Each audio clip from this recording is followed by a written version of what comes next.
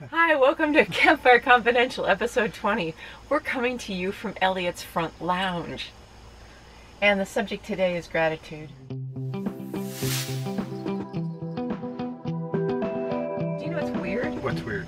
Out of the last 5 days, we only slept in Elliot one day.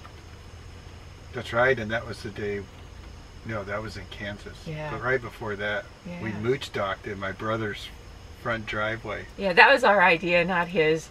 But they provided us with a beautiful meal. It was just delicious. It was a Portuguese fish stew, big chunks of fish, and the best bread I think I've ever had. It was awesome. Yeah.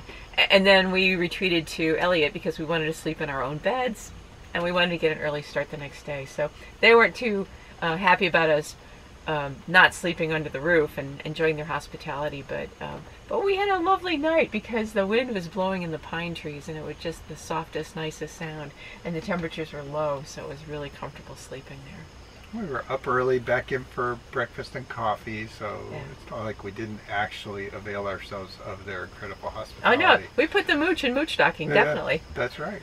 Yeah.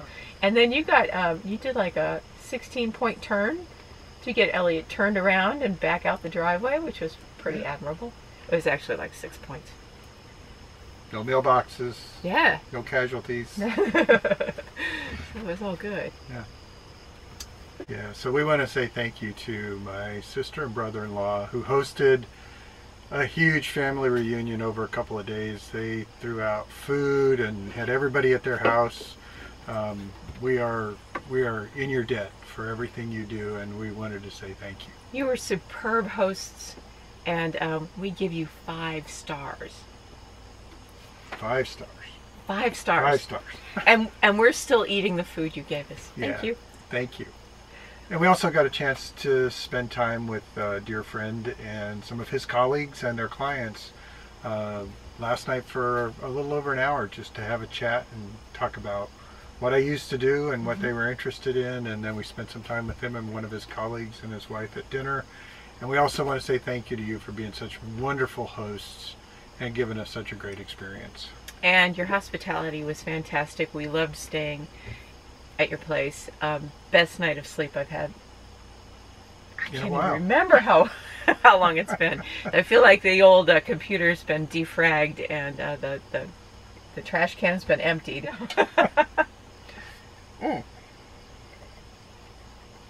You know, speaking of wine, we had a pretty leisurely day yesterday. We actually got to visit 4 wineries and 2 bison. Right in the middle of nowhere, we came upon this herd. Yeah, we were driving along. I'm like, is that a bison up there? And sure enough, it was a pair of bison. Yep. And at one of the wineries, we met a really interesting lady named Paula, and she showed us around the place and told us about its heritage. It is apparently one of the longest held wineries in the United States under one single family. I think they're in the 6th or 7th generation. The wine was fantastic. I sipped, she tasted. He was driving, great. I was a passenger. Now, here's the thing. We stopped at 4 wineries. I tasted at all of them. And we now, I believe, are legitimately qualified as being bootleggers in some counties in the U.S. Yeah, don't tell anybody. It's our little secret. So we're hunkered down for the night after a relatively long day of driving in the rain almost all day, which means Elliot is as clean as he's been since the day we pulled out of the driveway. But the truth is, we got a late start today. We didn't leave our friend's house until noon, so we did drive into dark, which is the first time we've driven into darkness with Elliot. And just, this is kind of the wrong time of year to be doing that because of the wild animals on the road. So we won't do that anymore if we can help it. Right. Cheers. Cheers. Thank you all for watching. Maddie, we're still enjoying your comments. Thank you.